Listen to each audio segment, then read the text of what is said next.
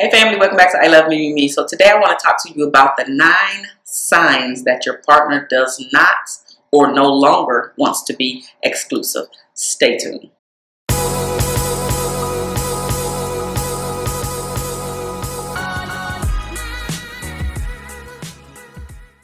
Alright family, thank you so much for coming back. So the first sign that I have for you that your partner no longer wants to be exclusive is that he or she stops making you a priority as well as the relationship.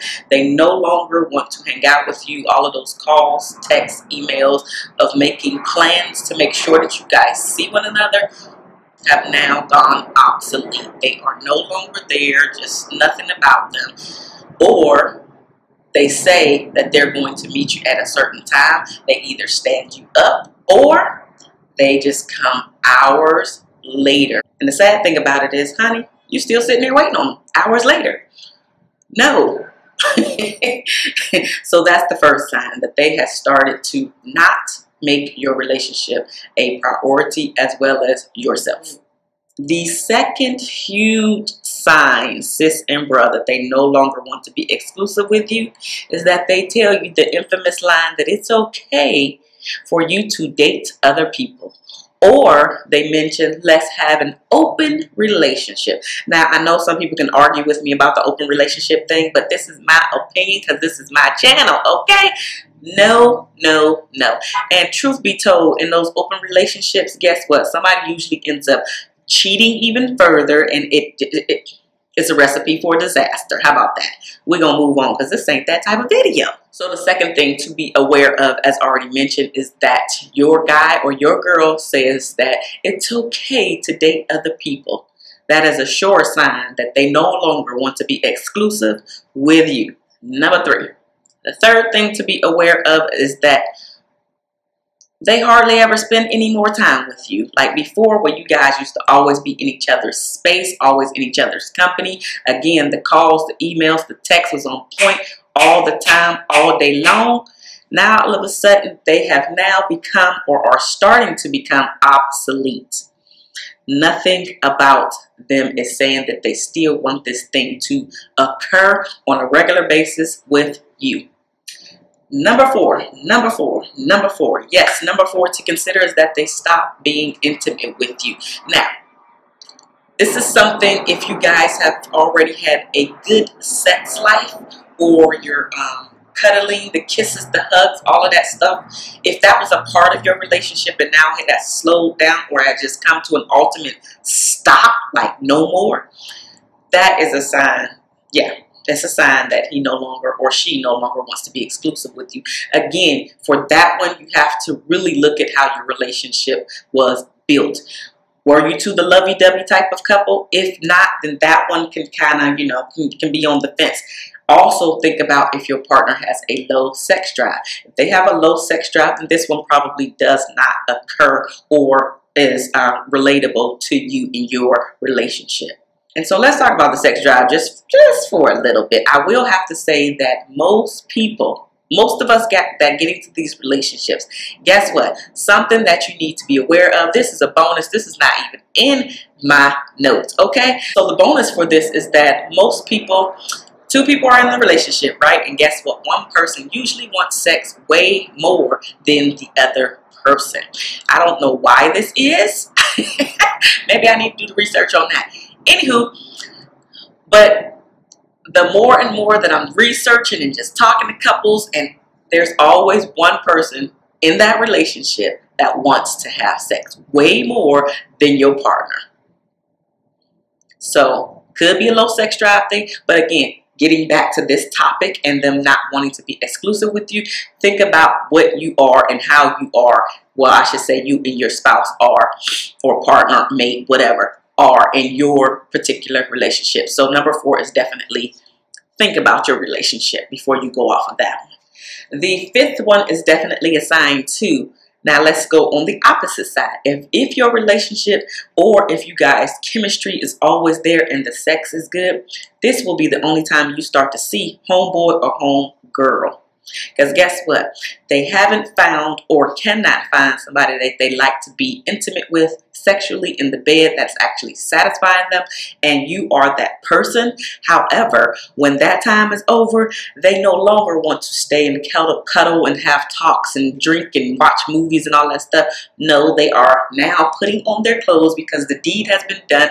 They have been satisfied, and now they can move on to now they can move on to living their life again outside of your presence. Maybe they have not found anybody that they want to sleep with, or they're not necessarily ready to move on, at least sexually, from you. They're still attached in that manner, or they're just being plain old selfish. Okay.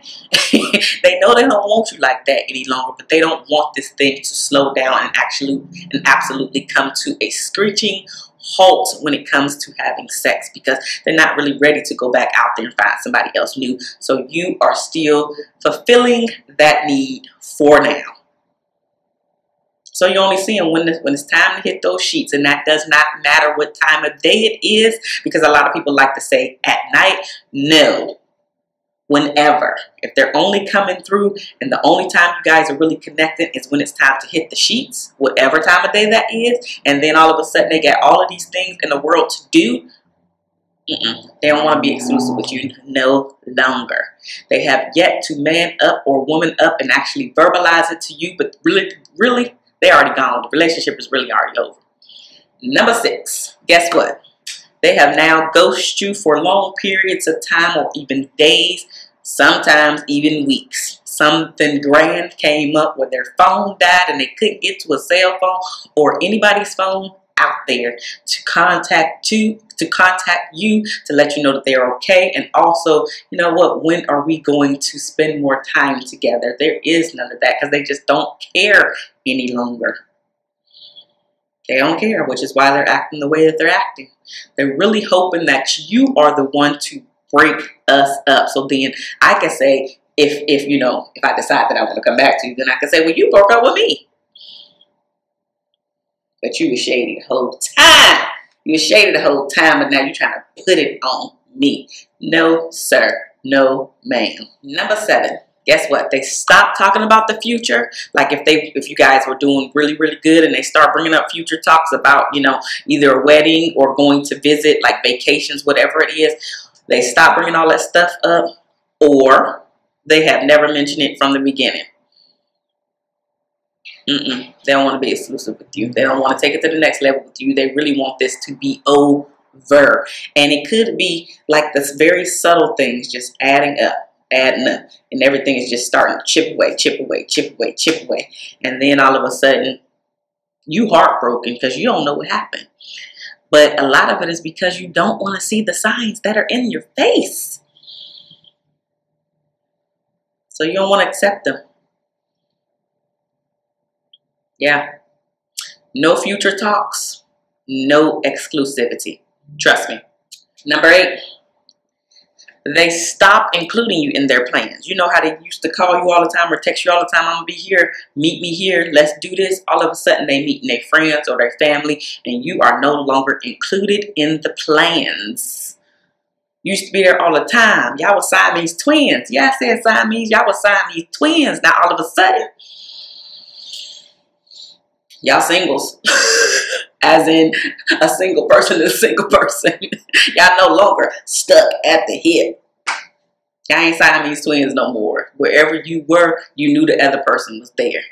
Your mate, your partner, your spouse. All that's done and over with, sis. All that's done and over with, bruh. The 9th and final thing that the person is going to do, and when they do, they just no longer want to be exclusive with you and only you, is that they are now going to be super disrespectful with your time, with your feelings, and even your sex. Nothing about y'all relationship is going to be the same when the person does not want to be exclusive with you any longer. It's just going to fall by the wayside. You're going to be wondering what's happening, but it's because you're not really paying attention to the signs, or You're not addressing the issues that need to be addressed, and now the gap is just getting wider and wider and wider. The space between you guys, you're over here, they're over there. Y'all starting to do your own thing. Like I said, one of y'all really want the other person to end it. That way y'all can move on with life. Or you're being selfish because y'all have moved in together and now the bills are intermingled, and now you're just being selfish. Like, I don't want to go out there in this world and pay all them bills by myself. I don't want to have to search for an apartment or a house or whatever. Some type of selfishness in there. So you're just going along miserable with the flow. So deal with your stuff, bruh. Deal with your stuff, sis. Recognize the signs while they are in front of you. Take those rose-colored glasses off. Stop seeing what you want to see and see what's actually there. You will be a lot happier, a lot healthier, and a lot more sane. All right?